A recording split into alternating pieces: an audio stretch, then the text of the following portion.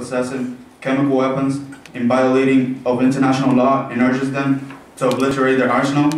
Luxembourg suggests that member states that fail to comply with Article 10 of the Chemical Weapons Convention and are found to have stockpiles of chemical weapons or biological weapons should be subject to punitive measures.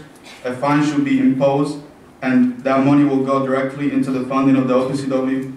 Additionally, the member states should have their substantive vote on all UN committees revoked until they agree to sign and ratify the convention.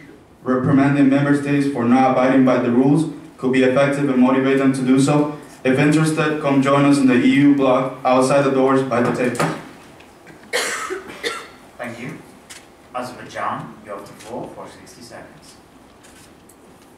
Honorable Chair, if